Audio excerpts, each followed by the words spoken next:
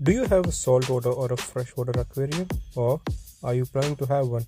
Then I would highly recommend having this in your tank. This $15 product from Seachem is gonna do wonders in your tank, and it's gonna save hundreds of dollars for you. This is called the Ammonia alert from Seachem, which is going to alert you when there's a spike in ammonia in your tank. Make sure you don't touch the center part of the sticker and just pop it on to one of the sides of your aquarium and you're done. As you can see, there are 4 colors in the sticker. On the center part is the indicator, and it represents yellow for safe and all the way to blue for hazardous.